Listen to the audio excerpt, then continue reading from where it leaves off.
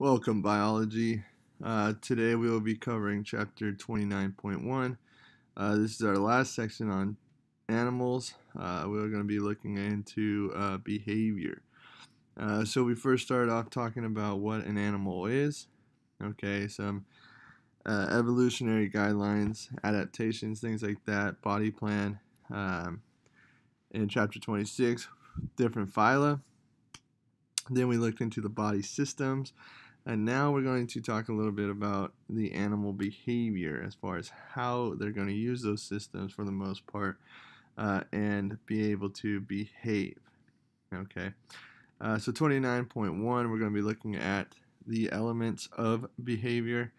Our objectives: identify the significance of behavior in the evolution of a species, explain what an innate behavior is, describe major types of learning, and explain what type of behaviors are usually considered complex. So let's dive in. First part, behavior and evolution.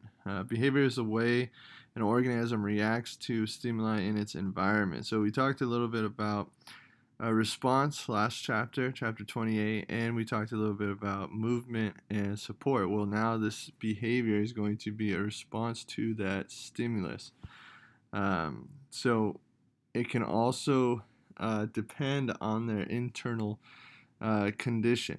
It can be as simple or a complex, as simple as a dog being alert and looking in a direction, or it can be as complex as others washing their food, animals washing their food before they eat it. You have essential behaviors, those that are which are used for survival, such as finding and catching food, selecting habitats, avoiding predators, and finding mates. So here you have a ram here. This is how they battle for mates. They clash their horns, their prongs, and the winner gets the mate. Here you have an owl, a mouse. I think you understand that one. So a little bit about this. Behaviors are influenced by the nervous system. Remember, the nervous system is going to receive sensory information from the environment and then send out response. But it's also genes. Okay, it's also in the DNA as far as that is the instincts for the most part. And we'll talk a little bit more about that. So, what is the significance of behavior in the evolution of animals? Well, if a behavior that is influenced by genes increase an individual's fitness, the behavior will tend to spread through a population. This here is talking about social Darwinism, survival of the fittest, right? If that behavior is going to improve life, if it's going to be able to make you survive more, it's only natural to think that it will be passed down more because you will survive longer and be able to reproduce. Over many generations, various kinds of adaptive behaviors can play central roles in the survival of populations and species.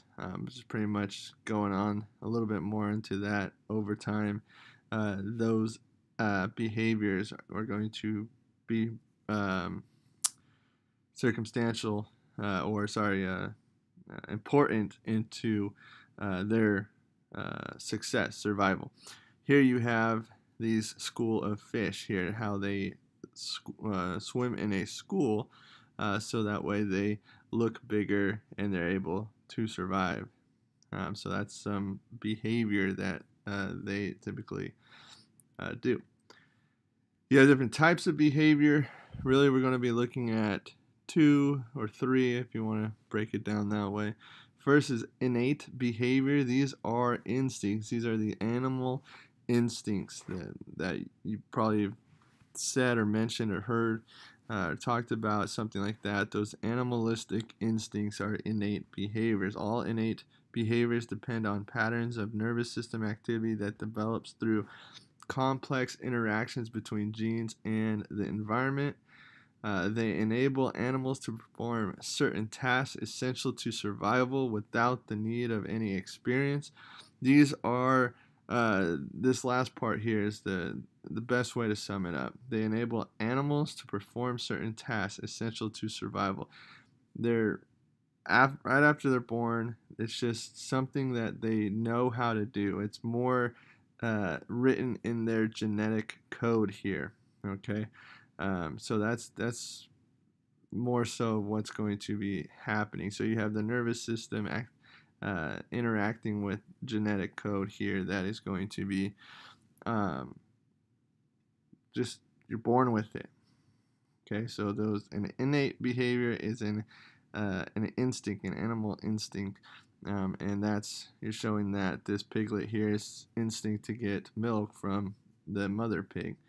Okay, you have what is an innate behavior?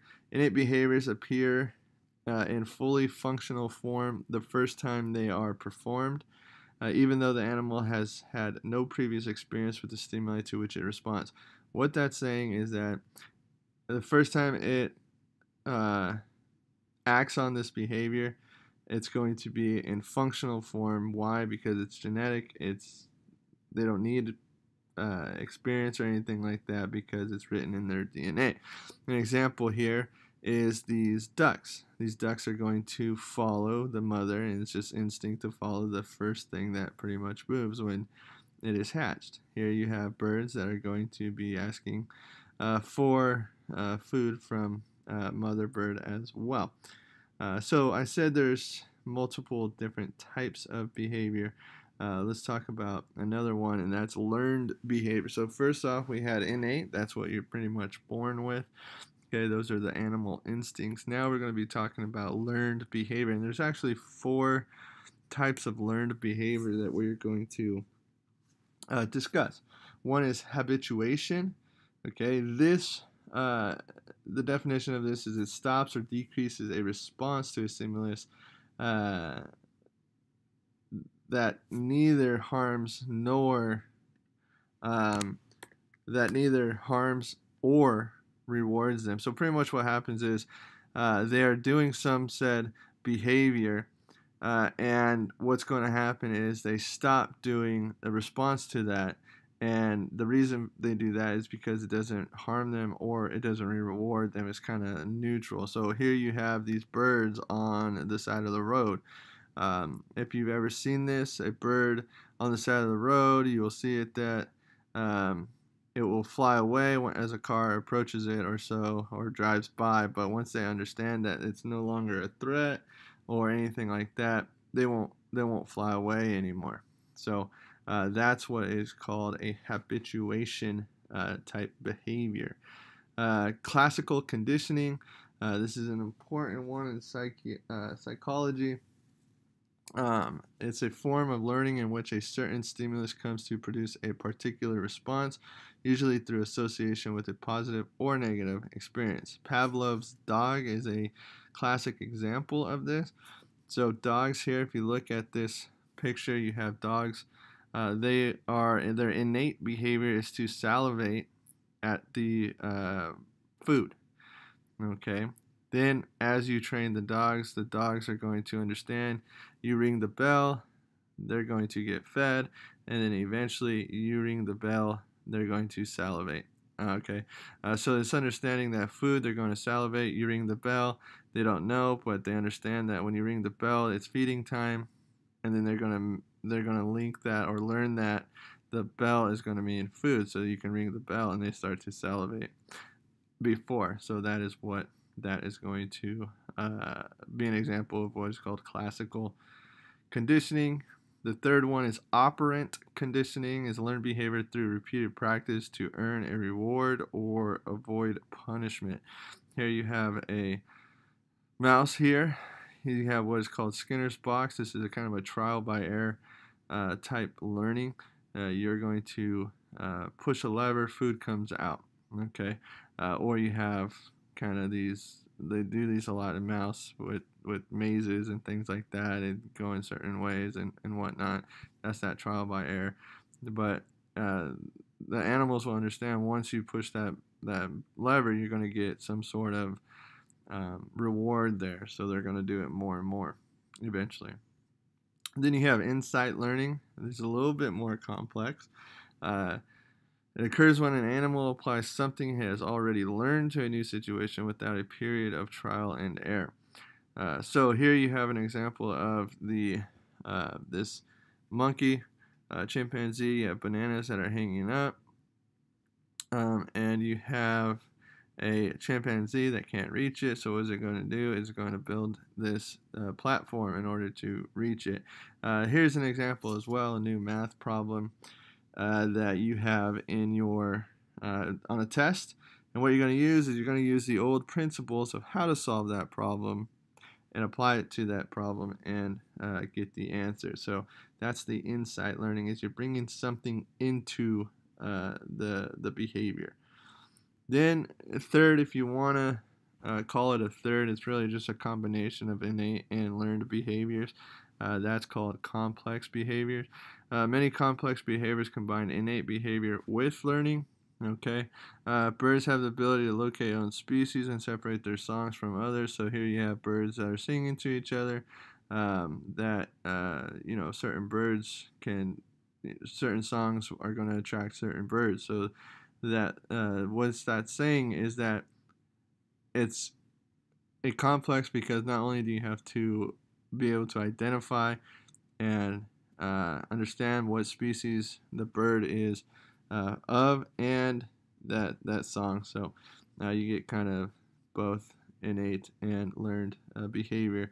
Now this is amongst the ecosystem and population and things like that. Other birds exist. Now if it was just these two birds, that wouldn't be a problem. It'd be easy.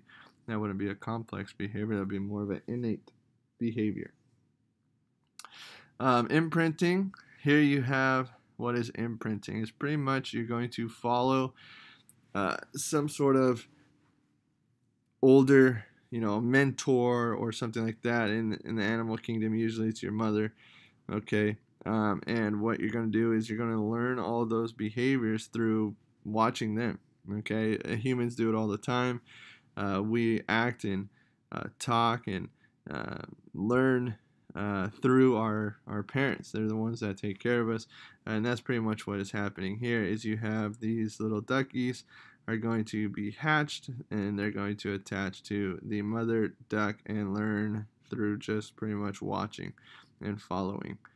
So that's what that imprinting is you pretty much recognize and follows the first thing that it sees or feels, and then that behavior will become fixed.